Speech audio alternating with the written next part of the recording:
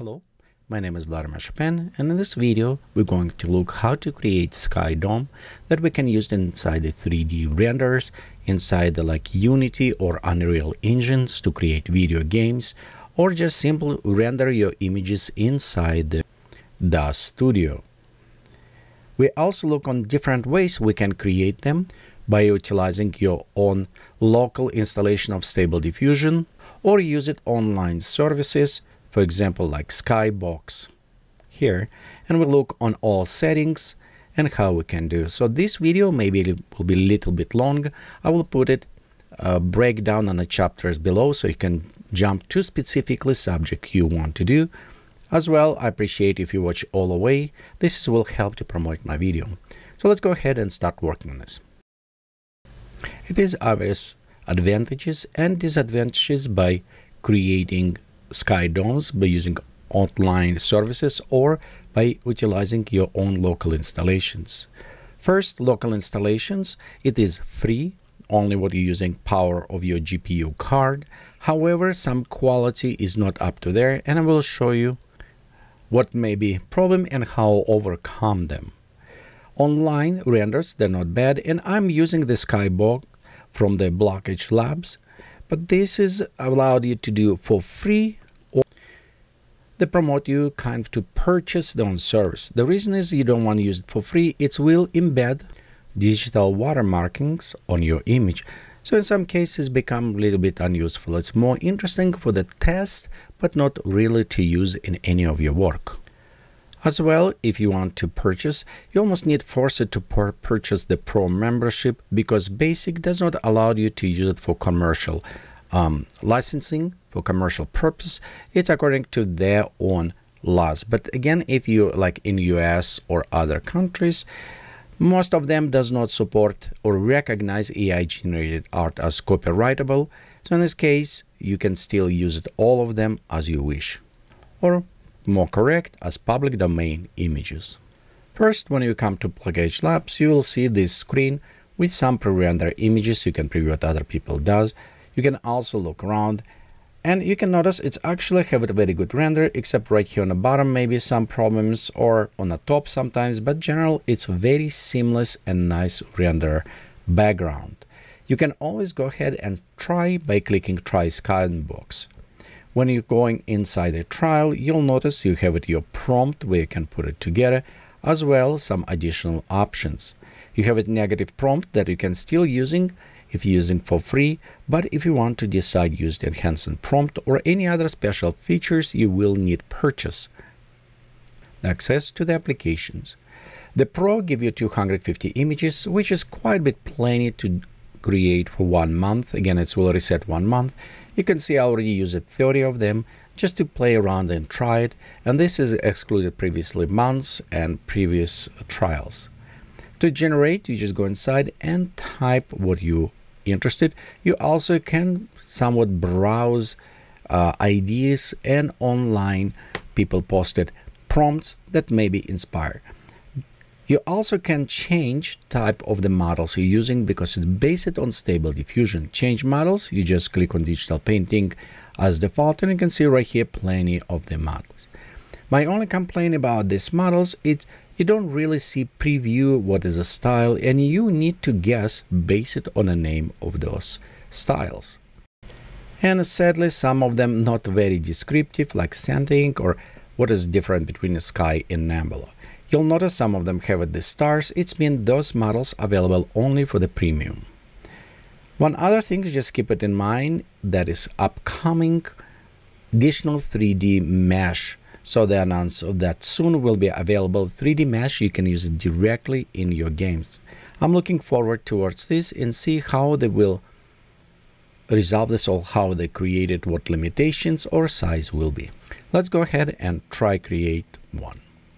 I'm going to use the Utah landscape, canyons, arches, red rocks, desert, and light clouds. We'll use it by default, digital painting, and let's click on generate. The generation actually done quite a bit fast. They have very good GPUs on the back end, and here is an image what we got it. Notice on the top again where is the merge happened, but I don't see any seamless lines. except only top and bottom a little bit, but general it's actually a very good preview. What most important about this generator images is how it can be output. One more important in what format. So let's go click on download, and you notice right here we have it image JPEG, PNG, cube map, HDR, XDR, depth map, which is kind of very nice if you want to use it, and also you can produce some videos. Let's look what we have inside our files. Right here we preview our folder, and you can see as the cube it's export for us in a zip file, and we have it 6 different files that is seamless and showing us different size. The reason is I think they give it 4 files so you can stitch afterwards in a way as a layout expected by your application. I would prefer if they ask before what stitching is allowed, so in this case you don't need to do some post work. As well, you have it output or your normal the image, and this is what we have it as our PNG. You can see it's stretched on top, so it's a perfectly created VR or a 360 image for us. As well, we have it our depth map in case if you need to use it, and we have it also AXR and HDR images. We'll need 2 of those to use it in our other applications because they have it more bit information and provide better lighting information for us. You also can output as a video, and if you notice right here you can output landscape, portraits or square video. So let's go ahead and check what video is output. Notice this is just a simple camera turning around. It provide for us 360 view. It could be looped, or you can put it on some social media if you want it. You cannot of course drag and drop navigate this video. It's just simply 360 rotations of the image. And here as example vertical render. Okay, let me shrink this just a little bit so it's fit in our screen, and you can see this is more useful maybe for Instagram or some short movies, whatever you want to create it. And also preview. This one give it a little bit better preview sky and floor. In general, I think this is a good way just to preview your image, how it's maybe look in your game when people observe. Skybox AI does provide very good resolution on render images, as well good libraries of the pre-trained model, and you don't need worried about the stitching them. As well as provided multiple format as HDR. The one big minus, you need to pay money and you have it limited on how many images you can create it per month. So another solutions for you if you're interested, it's have it on your own local installations like in Stable Diffusion. You can render almost any images and use any models there as well, but to make it more usable for us as 360, we need to utilize a special plugins or extras or LoRa models. And one of the LoRa models I was using its 360 Diffusion LoRa SD 1.5, which is work with the Stable Diffusion, except it does not support the new SDXL model. So in this case, you need to work with a little bit less. But on the bright side, it's working with automatic web UI. I will provide link down below for you so you can go ahead and download it. What do you want to do? Going to File and Versions and download this file 360 Diffusion version 1 Safe Sensors and place it inside your Stable Diffusion directory inside the LoRa subfolders. After this, you can start creating your landscape. I'm using Counterfeit version 3.0, but you can use it any other model as long as it works with Stable Diffusion 1.5. So for this, we're going to create Mars landscape, rocks, haze, dust.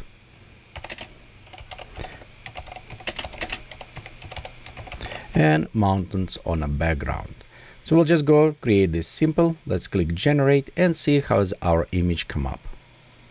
It was quite a bit fast, and this is very simple landscape. I don't want to go anything complex this time. Next, we want to increase. Let's use it 1024 resolution. The aspect ratio is best if we check what is preferred from for the Sky Dome, and generally they recommend using 2:1, so it's meaning 1024 by 512. Well, about the perfect resolution on aspect ratio we want to use it. We found in a way we want to display our image, we can apply some changes. So again, 1024. Let's take our steps, we'll increase to about 50. Also, sampling method for this I want to use it a little bit different. Maybe add photorealistic. It depends again what are you going after. Just small twinkle in adjustments. I don't want to reuse its seed in this case, but we'll leave it everything as default, and let's click generate. When we find the landscape we like it, we can click to reuse that seed.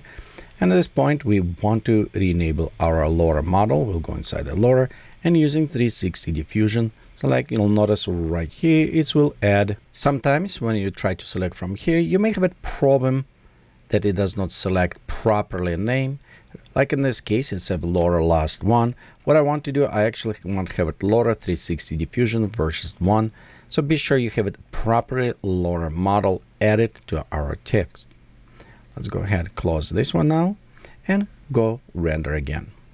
At this point, if we look on the model, you'll notice right here we have a nice stretch on the bottom. It's what mean where all come link on the bottom, same on the top, and we have it some stitching. Definitely we have it same elements. The problem with this, if we look on the models that was or image that was creating, you'll notice this image is a 6144 by 3072. We can even upscale more with Geekatplay AI, and I will provide link down below for you. This is a great tool to upscale your images, but this is about the size.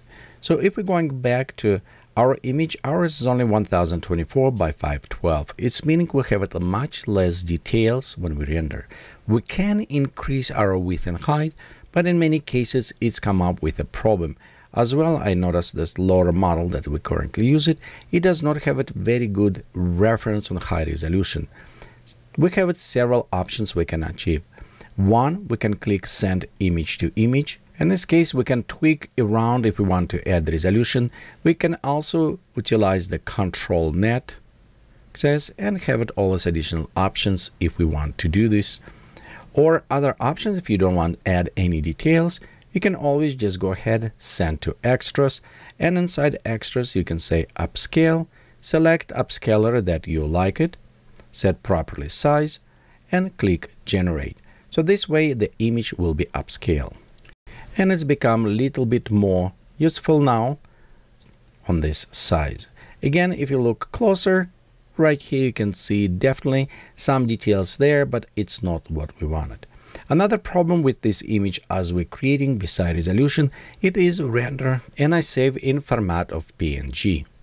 And if you ever work with Unreal or with another engine like Unity, you'll notice many of them will require to use the HDR type or a EXR type image as a Skydome.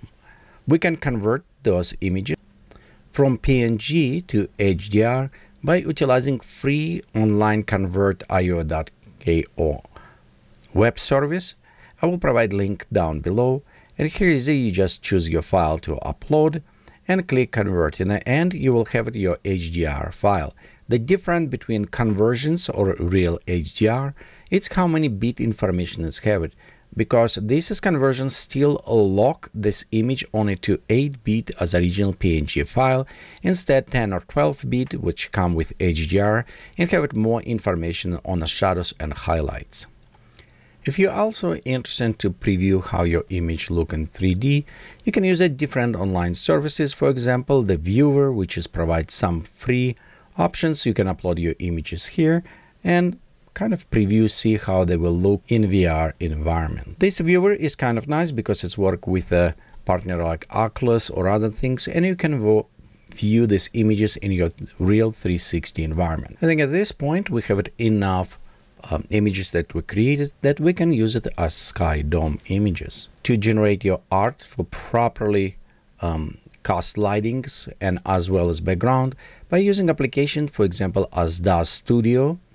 You can download it free DAZ Studio from Daz3D.com website. Link will be down below. And this is completely free applications where you can put models in and render. You not really can create any 3D modeling inside. It's very limited, but it's nice because you can take a 3D model, render, create your own scene as you need it. Let's go ahead and try put a dome right here.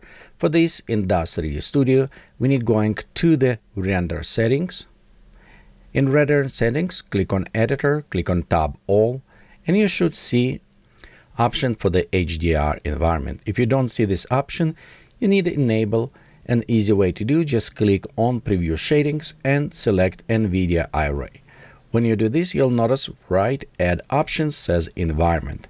And this is provide for us options that we can add additional maps, light maps, and other effects. One thing I do recommend for you, switch back to your texture shadings. It will provide a little bit faster navigations. For some reason, depending how much you run on your computer, it may take a little bit longer time if you utilize NVIDIA Array type. And even with my card, it is RTX 390, it still takes some little bit time to process. So next, when we select this environment map, all what we need to do, click on this icon and select browse. And there, navigate to the place where you have your image. And you can see right here, I have it PNG, I have it HDR and XR. I would recommend use two of those HDR, so we'll select one, click open, and I'll notice in a second it will read it and replace this image. To preview, we need place some object inside, and I'm just going to select objects. Let's select some robot, like right our model inside. We can switch now to NVIDIA Arrays to preview. And you can see how it will cast properly lighting on our model. Notice it is a little bit green color. Of course, we can go back to our render setup and power of the background that we can use it draw dome. If we click on this, you can preview the image that is generated in the background. By utilizing all other properties, size, orientations, we can reposition the dome in a way we like it. If you're interested more how to create and use inside Daz Studio, I will provide a link down below for you to watch those videos. Let's right now look how we can do this inside the Unreal. With Unreal, we'll start with a project and I'll just remove everything, so we'll start from ground. First, we need to add our HDR image that we're going to use it for the lighting. So let's go ahead and just drag and drop inside our portion, and this is what we're going to use. So next, we want to use it Skydome. We don't need cube because again, it was rendered as a Skydome. We're going to the blueprint and down and search BP, and we're going to use it Light Studio for this. Let's go ahead and click select. Let's name this BP Light Studio, and we're going to drag and drop on a scene. And right here you can see we have our lights and already created. Let's switch to the rotation tool and we'll rearrange our lights, put it a little bit up so we can see with a little bit more lighting inside. The next, with our light selected, we'll scroll a little bit down in the properties to find our HDR property, and we'll take our image, drag and drop on top of it. Next, we need to be sure we enable by clicking use it HDR, and you notice right here we have it our image. Of course, we'll have it our horizontal line and maybe our normal lighting. For this, we can go down below, disable our sun position so it does not cast lighting. If you want to enable sun position and reuse it, you can always realign a position of HDR image by going to HDR rotation and rotate in the properly way, so this position of the sun or main lights will match with your sun position. Next, we'll go down below, and right here with the atmosphere you can disable if you need it, so it will provide a little bit less this horizontal line for us to matching. Of course, you can play a little bit more with those settings, applying different haze, fog or level for the horizontal line to match.